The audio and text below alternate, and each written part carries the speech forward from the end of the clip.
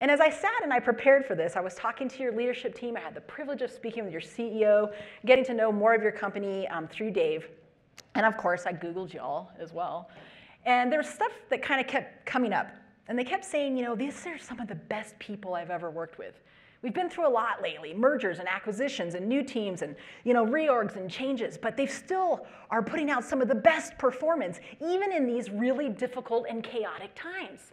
And we even had, you know, some of our best, you know, achievements last year on paper, let alone these are the best people. And over, this term, the best, kept coming up. And it's interesting because people look at me and they go, well, you were a fighter pilot for 21 years. You were a Thunderbird pilot. Dang, you were a woman Thunderbird pilot. Like, they ask me, Nicole, what's it like to be the best? And I look at them and I laugh. Because I, Nicole Malachowski, have never been the best at anything I have ever done individually. But I have been a part of some of the very best teams. And that's really what I want to talk to you about today. I found over time that these best elite performing teams that I was a part of had a certain mindset. And it's what I like to call the pushing the envelope mindset, which comes with some characteristics and traits. Big picture though, I'm going to share some stories today from my career in hopes that you are given maybe a slightly different lens to look through your own opportunities and challenges that you have personally and professionally because of the pandemic and just because of changes within your company as well as to the industry writ large, okay? So what does this pushing the envelope mindset look like? Now, before I do that, I want to show you this picture. This is my plane. Yeah, take a look at that. She's a beautiful thing, right? All right, this is the mighty F-15E Strike Eagle, the aircraft I flew for the majority of my career. I flew in 3 operational fighter squadrons. I had the privilege of commanding a fighter squadron of F-15Es. This is the plane that carried me and my friends safely in and out of combat more times than I can count.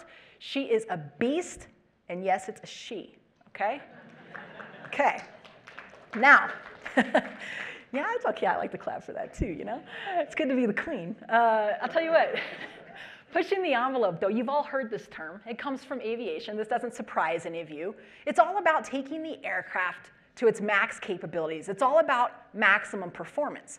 And when I talk about the pushing the envelope mindset, I want you to see yourself as this aircraft. I want you to see your team, the people in this room, as this aircraft, and your company writ large as this aircraft.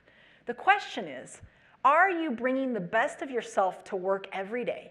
And as teammates and colleagues, are you creating a culture individually, right, where everybody can bring the best of themselves to work every single day? Now, let me tell you a little bit more about that F-15E Strike Eagle, my first love, if you will. She's capable of flying upwards of 50,000 feet. Pretty cool. She's capable of pulling 9 times the force of gravity, not bad, all right? And she can fly twice the speed of sound. Pretty impressive capabilities, right? $65 million a pop. Pretty nice piece of technology. The single greatest honor I had in my career was not flying as a Thunderbird and was not working in the White House. All right? It was teaching young lieutenants, new pilots, how to fly this aircraft, taking them up on their very first flight. Their little eyes really wide, their voice quakering, right? Shaking a little bit. It's amazing. I was there. But to be able to teach over 100 young lieutenants and pilots how to fly this plane was the honor of a lifetime. And every time I would take them on their first flight, I'd get them safely away from the ground. We'd fly out to the training airspace.